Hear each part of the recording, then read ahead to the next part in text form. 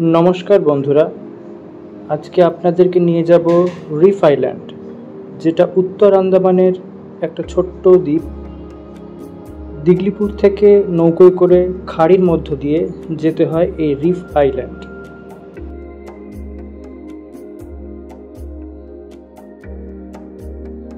খুব সকাল সকাল আমরা যাত্রা শুরু করেছিলাম।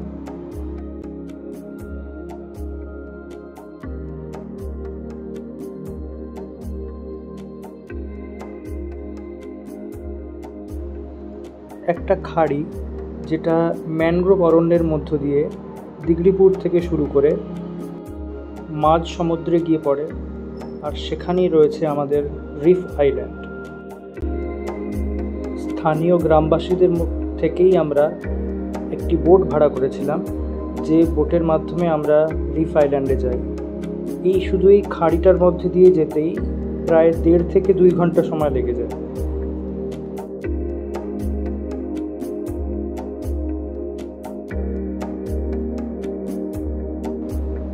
আন্দামানের এই খাড়ির মধ্যে দিয়ে যেতে যেতে যারা সুন্দরবন গিয়েছেন পশ্চিমবঙ্গে, তাদের অবশ্যই সুন্দরবনের কথা মনে পড়তে বাধ্য।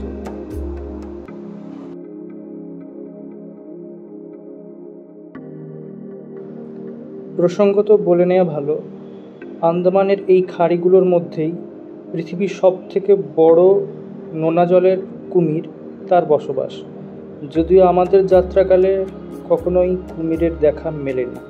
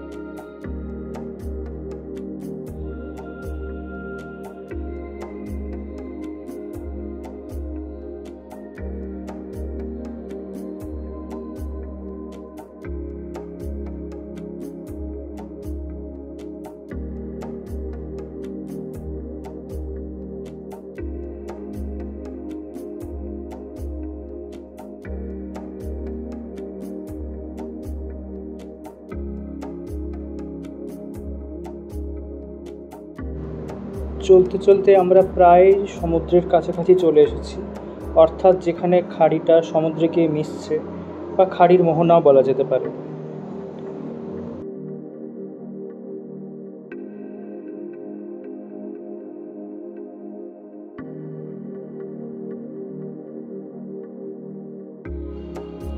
তবে এই খাড়িগুলোর মধ্য দিয়ে নৌকোয় করে যাতায়াত করা মোটো সহজসাধ্য ব্যাপার নয়, কেননা এই খাড়িগুলোর মধ্যে জোয়ার ভাটায় জলের বাড়া কমা লেগেই থাকে। অতএব জোয়ারের সময়তেই নৌকোয় করে যাওয়া সমীচীন।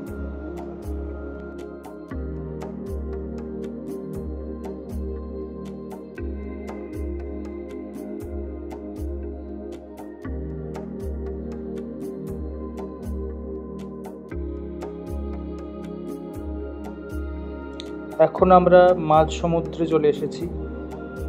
এখানে সমুদ্রের ঢেউয়ের পরিমাণ যথেষ্ট বেশি খাড়ির তুলনায়।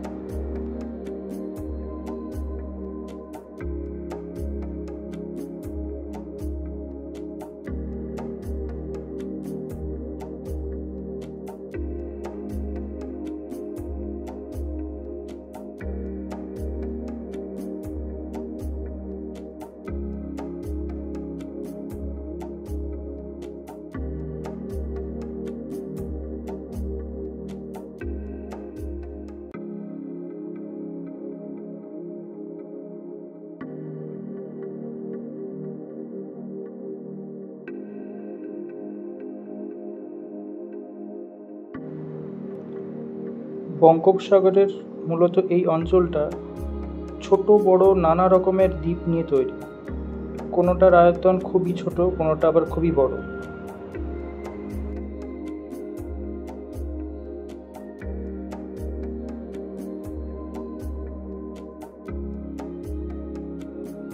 এখন আমাদের চোখের সামনে যে ছোট্ট দ্বীপটি দেখা যাচ্ছে সেইটি হলো আমাদের প্রথম গন্তব্য, অর্থাৎ রিফ আইল্যান্ড।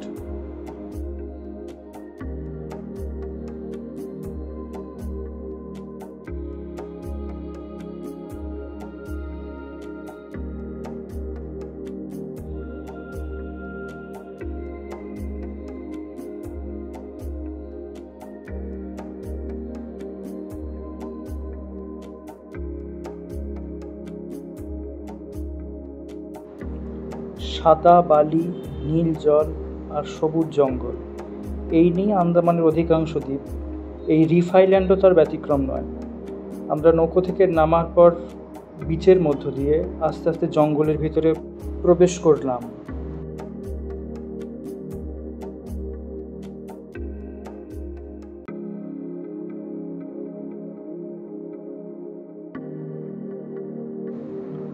সমগ্র আন্দামানের মতন এই রিফ আইল্যান্ডেও অরণ্যের প্রকৃতি ক্রান্তীয় চিরহরিৎ প্রকৃতির, অর্থাৎ এখানের গাছপাতা তা সারা বছরই সবুজ থাকে। যদিও এই রিফ আইল্যান্ডের জঙ্গলটা অতটা ঘন নয় বা দুর্ভেদ্য নয়, এখানে মানুষ খুব সহজভাবেই প্রবেশ করতে পারে।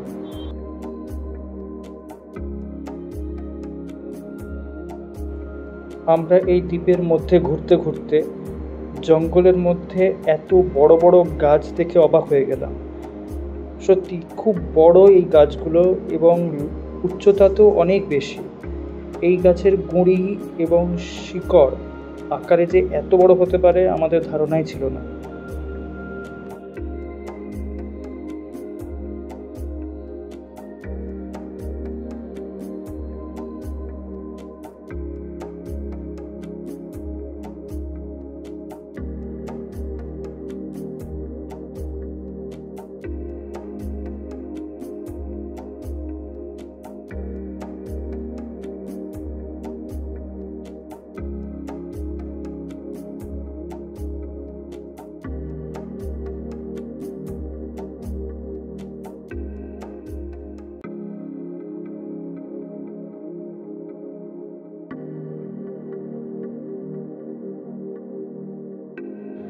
ঘুরতে ঘুরতে আমাদের চোখে পড়ল বেশ কতকগুলো মরা গাছ, যেগুলো বয়সজনিত কারণে মারা গেছে এবং তাদের গুঁড়ির দেহাবশেষ এখনও দ্বীপের মধ্যে পড়ে রয়েছে।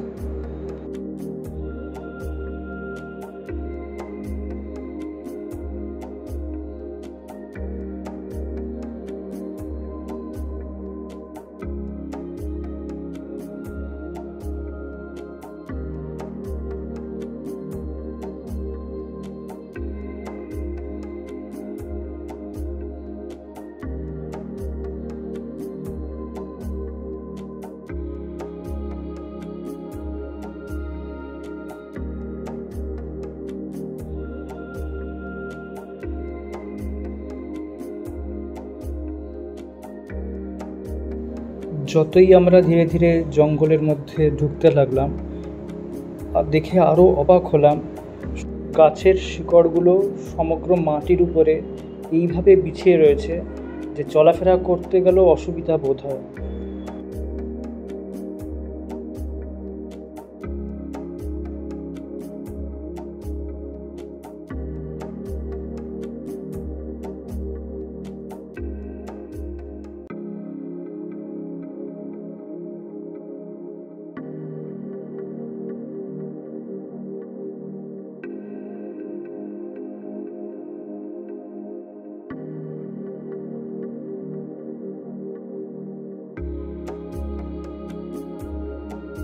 প্রসঙ্গত বলে রাখা ভালো, এই জঙ্গলে কোনো রকমের হিংস্র জন্তু জানোয়ারের বাস নেই। আছে শুধু কিছু হরিণ, যাদের ছবি আমরা কিছুক্ষণ পরেই দেখব।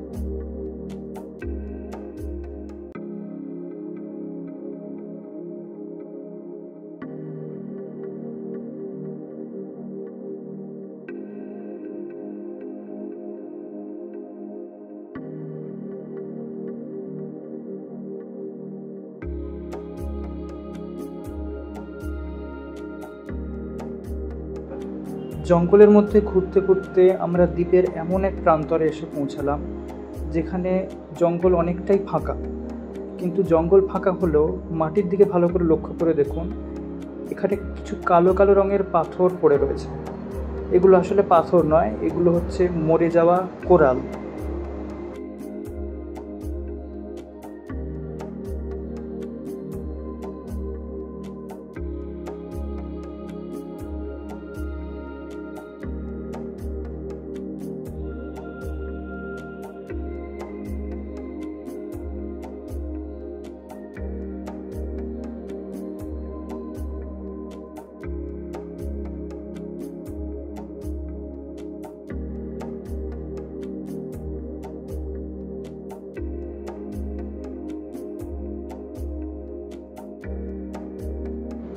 অবশেষে আমরা দেখা পেলাম এই জঙ্গলের বা এই দ্বীপের সবথেকে বড় স্তন্যপায়ী প্রাণীটির, অর্থাৎ হরিণের।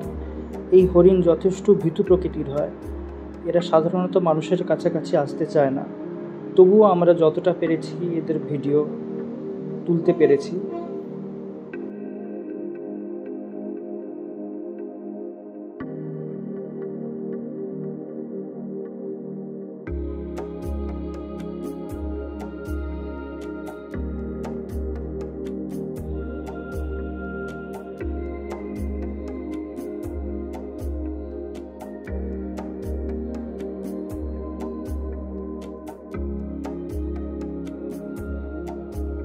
এবার সমুদ্রের নীল জলের মধ্য দিয়ে আমাদের নৌকো ভেসে চলল আরেকটি আইল্যান্ডের দিকে, যে আইল্যান্ডের নাম পয়েন্ট আইল্যান্ড।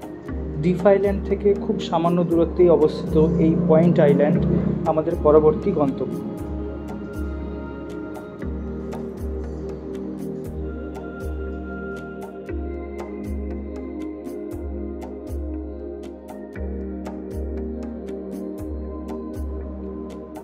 আন্দামানে আমার 4.5 বছরের অভিজ্ঞতায় এত সুন্দর দ্বীপ আগে কখনো আমি দেখিনি। হয়তো এর থেকেও সুন্দর দ্বীপ আছে সারা পৃথিবীতে, কিন্তু এর সৌন্দর্য সত্যি অনবদ্য। এত নীল জল, তার মাঝখানে ছোট্ট একটা দ্বীপ যার নাম পয়েন্ট আইল্যান্ড, সাদা বালি আর অপূর্ব সুন্দর সবুজ জঙ্গলে ঘেরা এই দ্বীপ।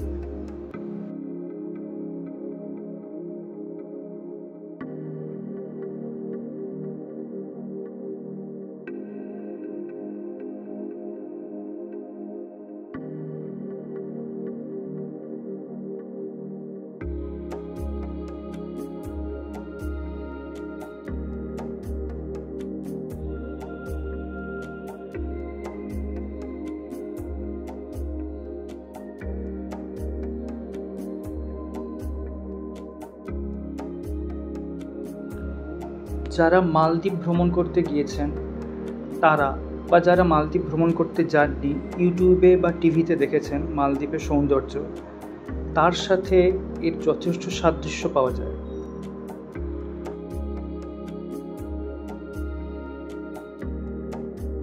অপূর্ব সৌন্দর্যময় এই দ্বীপের বাড়তি আকর্ষণ হলো এর নির্জনতা এবং শান্ত প্রকৃতি, যা আপনার মনকে অবশ্যই স্নিগ্ধ করে দেবে।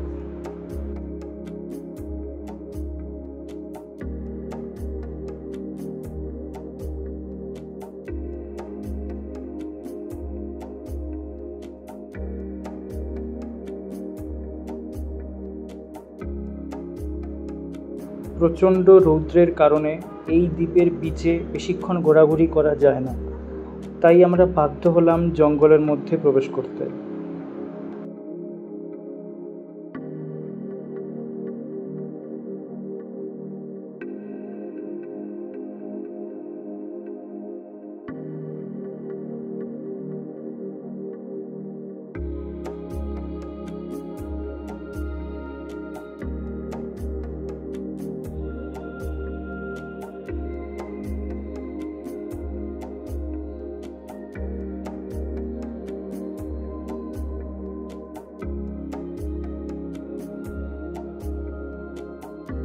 পয়েন্ট আইল্যান্ডের ভ্রমণ শেষ করে এবার আমাদের পরবর্তী গন্তব্য পয়েন্ট আইল্যান্ডের ঠিক উত্তরেই অবস্থিত এর থেকে আকারে একটু বড় দ্বীপ, যার নাম প্যাজেট আইল্যান্ড।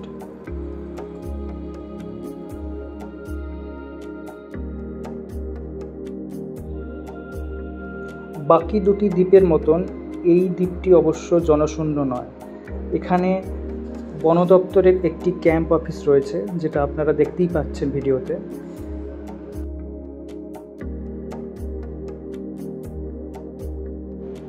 আমরা যখন প্যাজেট আইল্যান্ডে পৌঁছালাম তখন সেখানে ঝোড়ো হাওয়া বইছিল। ঠান্ডা এই ঝোড়ো হাওয়া এই দ্বীপগুলোর মধ্যে খুবই পরিচিত ব্যাপার।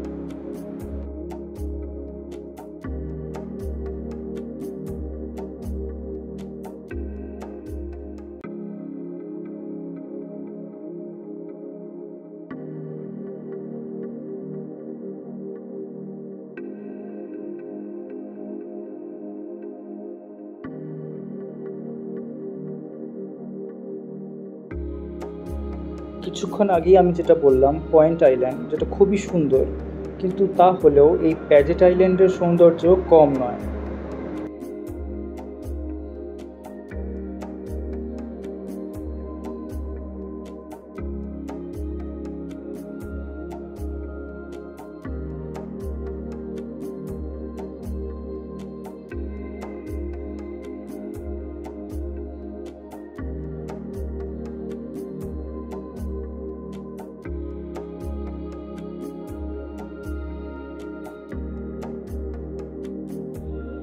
অবশেষে এবার আমাদের ফেরার পালা।